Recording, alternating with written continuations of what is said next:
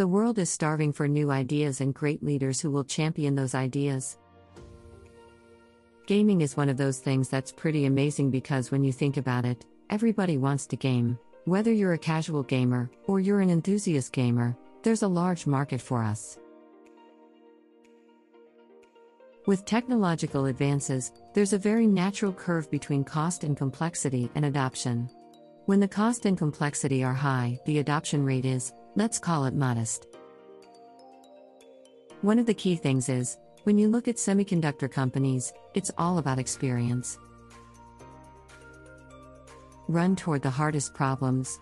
This approach has helped me to learn a tremendous amount from both success and failure.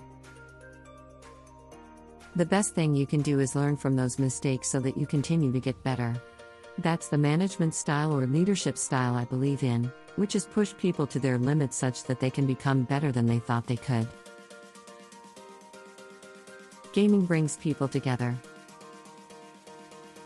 Great graphics requires more than just high-performance hardware. Gamers know software is just as important. Clarity of communication is important. Don't worry about the financials. Just focus on delivering great products. People are really capable if you're able to give them the confidence to get something done and paint the picture of where we need to go. Yes, our competition may have significantly more engineers or significantly more R&D investment. On the other hand, we have significantly more freedom. We have the freedom to innovate.